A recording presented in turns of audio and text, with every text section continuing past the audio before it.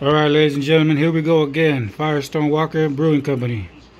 We have a Violet Underground Cross Atlantic Wild Ale aged in wine barrels with raspberry and candied violet petals.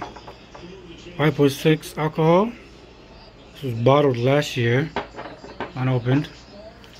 My man Kyle over here. Ready? What's up, people? That last one I was not impressed. So I hope this one really impresses me, because they're not cheap. No, this is about 15 bucks a pop. Yeah, the last one was like some sour grapes, and I won't explain the rest, but it's $15 for a crappy beer. Alright, here we go.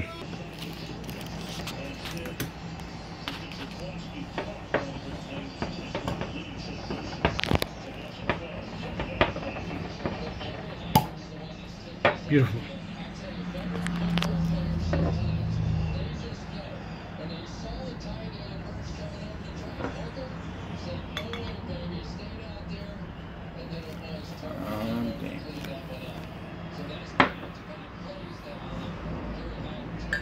I don't like the color.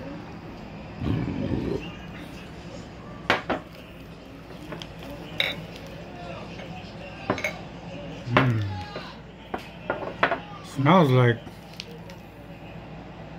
wine, like aged wine. Is this the one with the...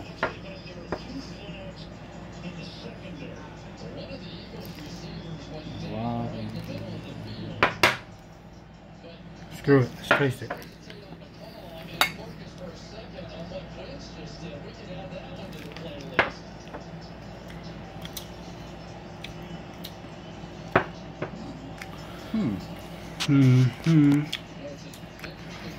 That's not as sour. No, not at all. It's really light. I kind of like that. For a sour beer, and like I just said, I'm not, going back on my words, but for a sour beer, ain't much flavor to it though. Yeah, I don't really. It doesn't explode in my mouth. Yeah, there's no punch. I mean, maybe because it's old. It says bottled last year in February.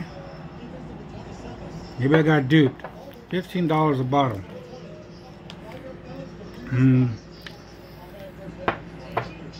I wouldn't buy this again. No, I wouldn't waste my money. Do not buy. No, I mean, maybe because it's a year old, I don't know. But there ain't much going on here. Buy again? No, yeah. That's our take. There it is.